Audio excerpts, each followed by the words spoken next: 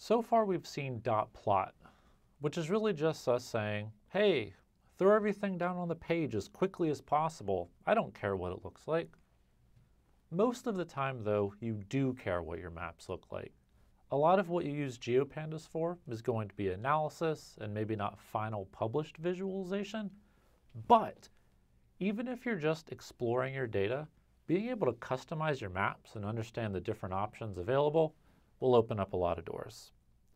So, the first thing you'll want to do when customizing a map is to pick your projection. Now, we've talked about a few projections so far, like Mercator for web maps. No matter what CRS our data is in, to begin with, it's really easy to change it for mapping. For example, let's take this here and then reproject it to Mercator.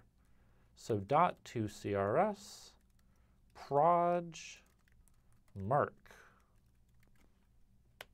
And there we go, plotting it.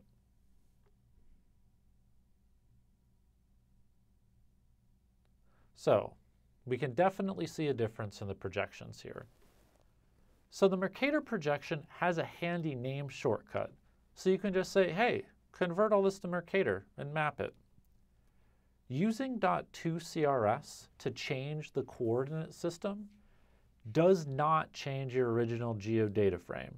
So if we were to plot this again, states.plot, we're going to end up with the same as our original map.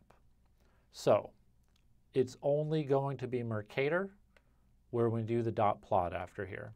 If you want to permanently change your CRS, that's a totally different thing, but we're just talking about mapping right now. We're just talking about changing the projection for a map. Handy way to do that is .2CRS, change the CRS, and then join it to a dot plot later. Mercator is not the best projection in the world, so I don't recommend using it all the time. A, it's for the entire world, and we're just mapping the United States. And B, it's just not a very good projection for a number of other reasons. So I'm guessing you're going to usually be using something else. But how do we use something else? So .2CRS can take a lot of options. So let's figure out what we can get to work with those something else projections. When you're mapping an area, you're probably not the first person to have ever done it. And as a result, there are probably commonly accepted projections for those areas. If you're able to track those down, it's going to be really, really helpful. At some point, we'll talk about how to figure out what those best projections might be, but for now, let's just assume you found the right projection. For example, when you're mapping the continental United States, you'll often use Albers equal area conic projection. And you don't have to only remember that super complicated name, you also have to remember a bunch of settings for it. So, for example, let's track it down. So, this right here is the continental United States Albers projection.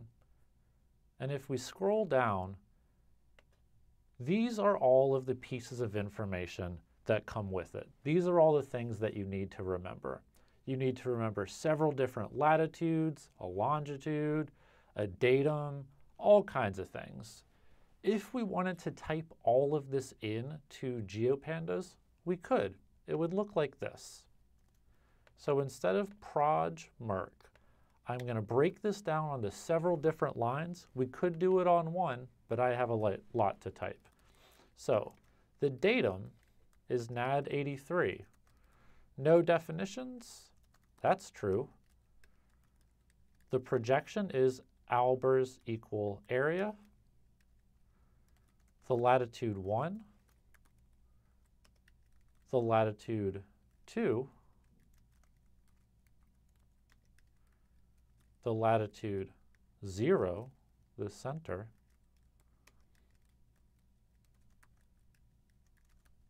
And the longitude 0, negative 96. Whew, that's a lot of stuff, right? Let's map it, see how it looks.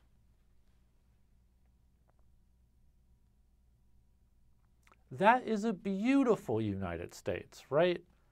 But despite the fact that this is a beautiful United States, this is a really ugly bunch of code up here. We don't like this, but we do like the map that came out of it. So luckily, we don't have to type all of that stuff, right? Every CRS has a code, which we've talked about before, right? The EPSG code comes from that big database of European petroleum stuff, right? So this one we can see is EPSG 5071. There might be other ones, 2163, 4325. What happens is you look up this code and there's a big database somewhere that has all of that already stored in it. It's actually on your computer. So it says, oh, you want EPSG 5071, EPSG 2163. I know all those settings already. You don't have to type them in. So if you don't want to remember or type out all of this nonsense here, you can actually just feed to CRS the EPSG code.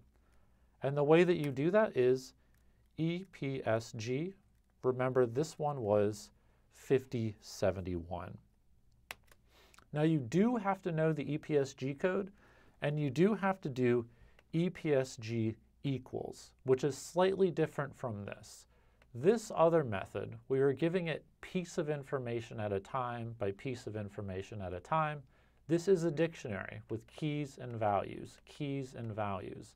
If you're just feeding to CRS an EPSG code, EPSG equals.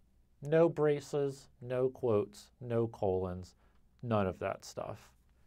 Geopandas knows all of those EPSG codes already. Whether they're appropriate or not, you could put a terrible EPSG code in there or the wrong EPSG code, and it'll just work fine. It'll map according to that EPSG code. Just remember that it is EPSG, EPSG. No dictionaries, just EPSG equals. So anytime you're making a map of a specific area, you should have a projection in mind.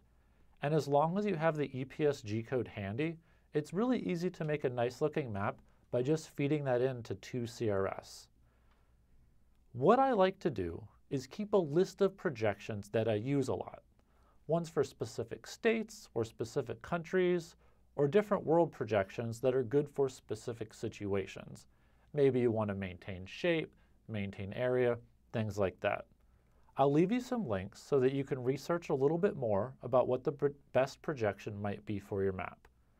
But once you've found it, you'll be able to use it as long as you got that EPSG code. That is definitely something to be proud of.